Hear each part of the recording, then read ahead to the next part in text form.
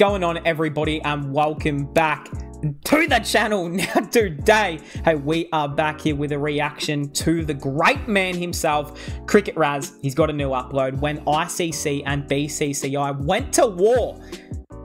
That's never good when those two go to war. The politics, the scandal, the controversy that shaped cricket, DRS. So I think I know where this is going here. Hey, firstly, if you are new around here, hit that subscribe button, leave a like, and of course, original link to this video is in the description. So go show the original video some love if you haven't. Got nothing else to say. Let's just get into it. Oh, hold on. There's play. Hold on, what? The June of 2011. 2011. In June. For the world of cricket. Two giants were about to clash. Oh boy. Mountains that had long since been pulling in opposite directions had finally run out of rope. And now there was to be war. The battle for the DRS to be waged between the BCCI and the ICC. However, what both the parties had not realized yet was that soon one variable was going to become the deciding factor in this war. One variable that either of them had no control over. One variable that began with the wrong replay. I mean, his foot's behind the line. And so begins the story. Was his foot behind the line or was his spikes above it? I don't know. 2011, after the first India-West Indies test match. A match that had been fought tooth and nail till finally India had come out on top. But that wasn't the main focus in the post-match conference. Everybody instead was more interested in the spat between Captain Dhoni and umpire Daryl Harper. Throughout this match, the Indian team had been that's a good ball. agitated over the umpire's decisions. That was a good ball. Oh, that was not given out. Goodness me. I would have been pissed off. Yo, who is bowling? Is it a Shishnira? I have no idea. I'm just because they're a left-hander. Oh Lord. Oh Lord, that is pitching middle stump and that is taking out all of his leg stump. And middle. Had been visibly agitated over the umpire's decision. That's not good. A senior player would actually come and tell the media at a point, "We don't want him." And you can quote this as a reaction of the entire Indian team. And then, as if putting oil in the fire, umpire Daryl would ban the debutant Praveen Kumar from the rest of the match. What? Causing an agitated Dhoni to argue with him right there in the middle of the match. And hence, he would then go on to say in the post-match conference, I can only say if the correct decisions were made, the game would have finished much earlier and would have been in the hotel by now. "No, by itself, this was..." Sounded like that man Dhoni had some dinner waiting for him back at the hotel and he needed to go get it. Players Come on, being Dhoni. discontent with the umpires isn't a rare occurrence by any measure of the yardstick. And even somebody speaking out like this would at most get their fees down. Hence, it was a complete shock when it was announced that umpire Harper had refused to officiate in the remaining two tests, choosing to take his retirement early. As you can guess, the furore that followed this declaration was a sight to see, leading many to speculate how ICC would respond to this entire fiasco. But then another shock. They refused to say a word. Such was the silence from the ICC that umpire Harper would actually place the blame for his retirement on them, on their failure to take action against Dhoni, on their failure to support him. But for the umpire... I'm sorry to the umpire here, but look, there was no way the ICC is going to go at Dhoni, because if they started something with Dhoni and banned him for a test match or two, I mean that would have started an even bigger war. So I think they know, just leave Dhoni alone. Leave Dhoni there. Seen as a personal insult. Most of the media and cricketing boards around the world knew exactly what was happening. The ICC had refused to say anything because they couldn't afford to. After all of their attention was focused on fighting the bigger war, a war for DRS with the BCCI. Now, ICC and BCCI had been feuding over this issue for upwards of 2 years by this point. BCCI going from volunteering to be the first to try out the system to now opposing it no matter the cost. Yeah. From the lack of accuracy of ball tracking to how costly all the equipment was. Both the cricketing giants had locked horn over this time and again in the last few years. But now, with the ICC succeeding in convincing all the dissenting boards, all of them had slowly started using their DRS. It's a bit hard. All of them, except India. India had now become the sole hope of all the cricketing traditionalists, many around the world putting their political weight behind the giant. But with the ICC Cricketing Committee unanimously recommending the use of DRS, not just in tests, but in ODIs and T20 too. This upcoming annual meeting in Hong Kong was sure to be a flashpoint. The entire world seemingly ganging up on BCCI, while the BCCI pushed back by saying we will oppose it no matter what. So basically, battle lines had been drawn. Both parties now ready to go to war. Hence, nobody was going to antagonize the other over the issue of an umpire spat. In its place, the lack of accuracy of umpiring was used by the media to further That was out. argument for the DRS. That was a good ball. Moving the discussion from the media directly into the boardrooms in a 2-day-long political tug of rope through doublespeak that only politicians can understand and negotiations that would make an onion cry. An onion cry? Made that stand clear. Yeah. ICC wanted some sort of a breakthrough. While India, they would not move on the inaccuracies of the ball tracking. I think that's out. In other words, everything else was negotiable. Here was the thing. Everybody knew by this point. DRS was the future.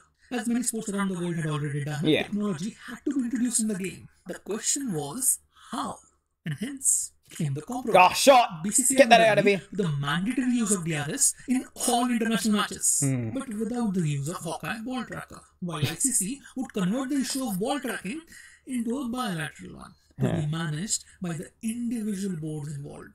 Now, this compromise wasn't going to be an easy sell on either side. The ICC now had to convince all the individual boards why India was getting special treatment, while BCCI now had to convince scores of cricketing traditionalists on why they had suddenly changed their stance. So, both the boards would suddenly find themselves under a lot of pressure. The compromise receiving heavy flack from both the sides of the aisle. Many predicting that the pressure would prove too much, that soon one side would give. And things might have gone to that point too, if not for the variable, the second test of that India-West Indies test series. Fidel Edwards' last ball, and Dhoni at the crease. A routine ball that stops a bit, Dhoni goes after it hard, miscues, and a catch. Oh. Dhoni turns and starts walking back towards the pavilion when umpire Gould asks him to stay. The third umpire is taking a no ball, but the result is as conclusive as they come. Edwards is in, Dhoni is out, and India is soon to collapse for just 201 runs. Damn. All in all, just another day at the office. Till a report came out. That replay on which Dhoni had been given out, that was of a previous ball. That ball in question. What? How is that possible? Yo, who was in the DRS team? Was as suspected a no ball. Now in isolation, this could be written off as just another gaffle, but the timing of this was such. Smack dab in the middle of a contentious DRS debate. Yikes. That this fault in technology was Yo, quickly and I'm not going to lie, if I was the BCCI after that, then I would have said, nah, the DRS can get fucked now. Imagine getting done dirty like that. Your captain Dhoni goes out like that. Oh no. Full-blown controversy. Both sides desperately wanting to use this to prove their point. The ICC having to make the first defense, stating that the third umpire was not at fault. He didn't choose the replays, he just reacted to them. So the umpire and by extension the ICC had nothing to do with it. Whose fault is it? So then, who chose the clips? Well, that was the job of the back-end broadcasting team. Oh, who was brother. actually covering the match. And hence, the actual broadcasting company would have to come out and explain the situation. The story going something like this. Broadcasters around the world use a system called the EVS for their video feeds. Okay. EVS, that's Ecriture Video Simulation. It's a Fox. system used for creation, editing, exchange and playout of all audio-video feeds. Okay. The same video feeds that are relayed in real time in your houses. Okay. And used by the umpires for their reviews. Because of the quick response time required, under tremendous amount of pressure, it needs to be handled with experienced hands. In this case though, the senior analyst in charge had to take a sudden leave of absence, leaving a rookie in his place. A rookie who had then messed up. And though the match referee Broad tried to write it off by saying, it was an honest mistake, we have to now put it behind us and move on. How could anyone leave such a tantalizing morsel? So the anti-DRS faction quickly attacked that why was that rookie still doing that job? Well, it is a job that requires specific expertise. True. An area where replacement is not that easily found. That's a good point. So then, what's to say that such a mistake won't happen again? More importantly, now with cricket being played around the world under the management of different broadcasting companies, Yeah. what's to say that all of them will have the same level of competence? So aren't you just taking out the umpire's human error and replacing it with the technicians, exchanging the so-called umpire's imagination with an analyst's? Now, none of these objections were wrong or new for that matter. It had always been a point of contention that ICC couldn't take out the human error part in what was supposed to be a foolproof system. But now, everybody was quick to pile on this weakness, seemingly wanting to use this to take back the compromise. But that was when they were hit by a blinder. ICC, who had mostly remained silent on this topic till now, letting the match officials on ground handle the mess. They quickly released a statement. If this series had the decision review system, an ICC official would have been present to monitor the broadcast. Yes, long before this series took place, a DRS rule had been made that one ICC official had to be present whose sole job, whose only job was to monitor the video feed. And by choosing not to use the full measure of the DRS, they had in effect overruled this safeguard, meaning the human error that had seeped through, that was not because of the system, but by their lack of it. And this counterpunch seemed to have done the trick. Clean punch at the heart of the matter had seemed to pull the wind right out of the opponent's sails. The discontent on the Indian side calming down a bit, finally giving both the boards some room to breathe. And though the opposition would be back soon, this calm would just be enough to allow the England tour to go through. The England tour, where for the first time India would play a bilateral tour under mandatory DRS. And that proved to be the first brick. The first brick to fall in a long-standing wall. Oh no. By no means was it smooth sailing after this. Hold on. Should we read all these? Hold on. Okay. Okay. Okay.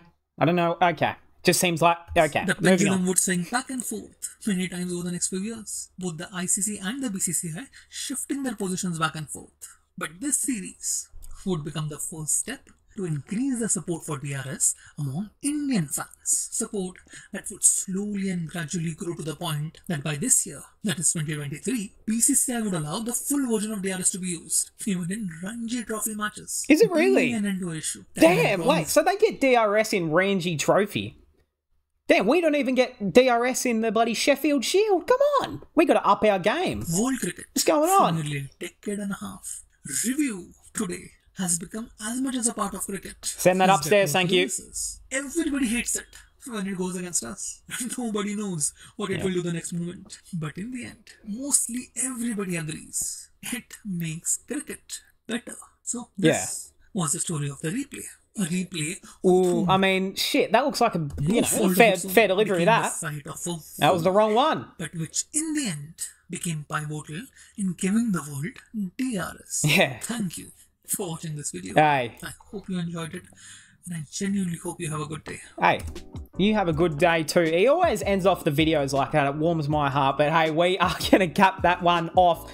Let me know what you guys are thinking, of course. DRS, you know, I remember that as a, you know, as a kid growing up, and like when the DRS just started to kind of come through, and we used to play series against India, and then there was never like the full DRS, and it used to confuse me as a kid why, but here you go, about 10 years later, I now find out. But hey, that will cap us off. Of course, shout out to the man Cricket Raz. I hope we all enjoyed, and I'll see everyone in the next one.